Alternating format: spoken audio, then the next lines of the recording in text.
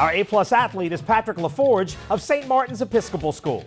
Do you like the balance of both of those, where you get one individual and one complete team sport? For tennis, if you make a mistake, it's on yourself, but it's definitely better to have a balance of the two, so you get to experience both sports. How difficult is the grade point average when you've got that much time commitment to two different sports? Yeah, when you're getting home so late, it's hard to invest all your time into tennis, so you really have to be disciplined to come home and get all your work done. My family, they help me out all the time, so that helps me focus and get good grades. Hi, I'm Chris Ferris, President and CEO of Fidelity Bank.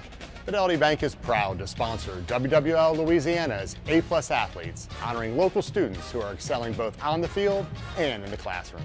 From all of us at Fidelity Bank, congratulations to this year's A-plus athletes.